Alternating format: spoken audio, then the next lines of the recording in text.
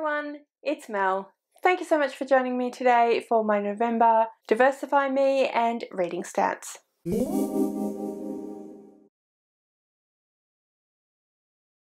before I talk you through how I went with Diversify Me and what my stats are for November, I just wanted to point out yet another new shirt. In my monthly wrap-up I showed you my Buffy shirt, and I also have the My Little Pony shirt. Both were from Redbubble. Isn't that just adorable? I absolutely love it. It is so cute. So yeah, I just wanted to make sure that you guys had seen my shirt. Anyway, so this video I'm going to be talking to you about my stats from November, and also I'll be playing my Diversify Me game. This is my Diversify Me game. This is the game that I play every month to make sure that I am reading diversely. So the rules are that over here we have the smiley face column, and I have a bunch of different things that I am trying to make sure that I am being mindful of when I'm reading. And each time that a book fulfills one of these prompts, I will get a line in that column. When I have 3 lines in a row, that's when I get to give myself a magnet. Once this magnet section is filled up, then I get to take a prize out of my prize box. However, if in the month I don't read a book by BIPOC author or a book with LGBTQIA+ rep, then I have to take a magnet away. So far I've done really well. I've gotten all the way to November without any lines in the unhappy face column. So fingers crossed, will go really well. I have a suspicion that I'm going to finish today, and if that's the case, then I probably won't do it again for December. The same thing happened last year, and I've got some other ideas for next year, so I'll let you know about that in my goals video. So let's go ahead now and move over to the section here where I put that up, and you can see how I went there, and then I'll come back and talk to you about my stats. On second thoughts, I'm actually just going to put... No, does that work? No, it does not. The board just there, and I'll just move that there. Like that. Alright, so let's go through and see how we went. So the first book is House of Hollow by Crystal Sutherland. Crystal Sutherland is not a BIPOC author, so I don't get a line there. There was LGBTQIA+ rep in the book, so I do get a line for that, which means that I have 3 lines, so I get another magnet. Then I don't think neurodiverse works, no. Mental or physical health, not really. Australian Aboriginal author, no, she was not. It was not translated. It was not a comic. It was not a short story. I did not read it as an arc. It was not non-European inspired. So just the 1 line, but that's okay.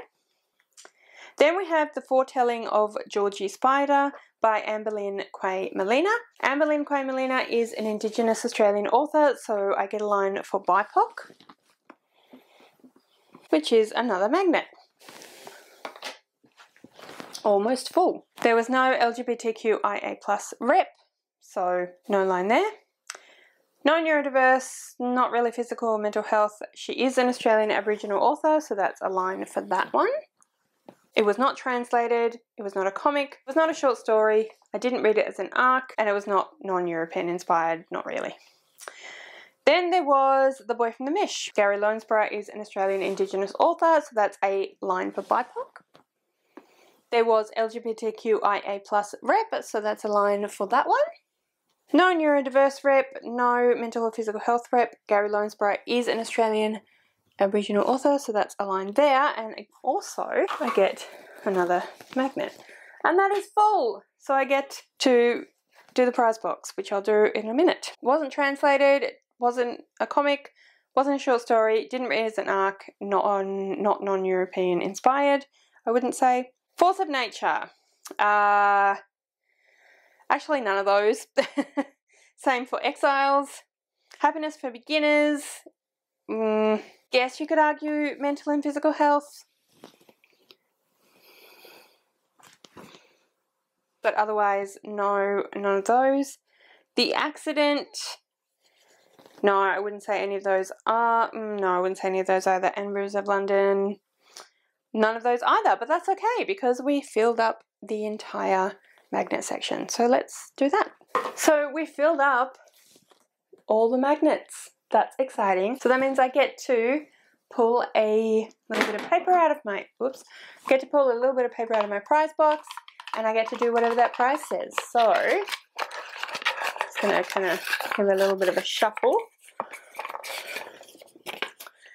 Go op shopping / book shopping with Michelle, then enjoy a drink after. We actually have a day just like that planned coming soon. So I'm actually going to do it again because we already planned to do that. All right. Let's see. Keshet shopping spree. So Keshet is a local clothing store that I really, really love. They're a bit pricey, so that's exciting. I get to go on a Keshet shopping spree and I'll have to take you along with me. All right, but now it is time for stats for November. And let me find my spot. All right, so in November, I read 8 books. Well, 7 2/3. I finished Rivers of London in December, but I only had less than a third of the book left, so I'm counting it as November. I read 2,759 pages, so that's taking away what I had read in December. I read 7 physical books and 1 ebook, no audiobooks.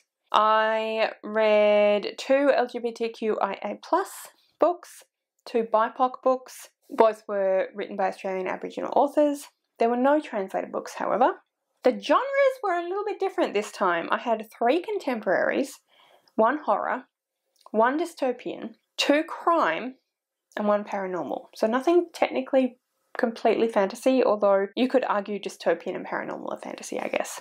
My star breakdown, I had nothing up to 3 stars. Then I had 1 3-star, 2 3.5 stars, 2 4 stars, 2 4.5 stars, and 1 5-star.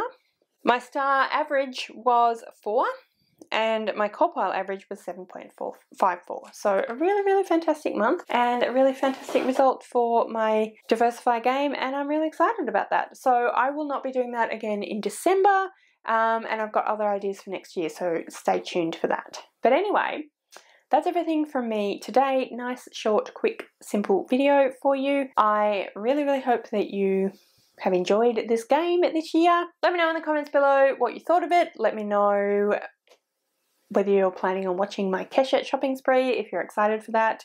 Let me know, yeah, anything you want to let me know, basically. If you'd like to leave me a comment but you don't know, sorry, I just realised how kind of skew-if you are. Sorry about that. If you would like to leave me a comment but you don't know what, then leave me some kind of chart graph type emoji. All of my social media details are listed in the description below, so if you'd like to come follow me on any of those other platforms, please feel free to do so. Thank you so much for watching. I really hope you enjoyed this video. If you did, I would absolutely love it if you would subscribe to my channel and give this video a thumbs up. And yeah, like I said, thank you so much for watching. I really hope you enjoyed this video, and I will see you next time.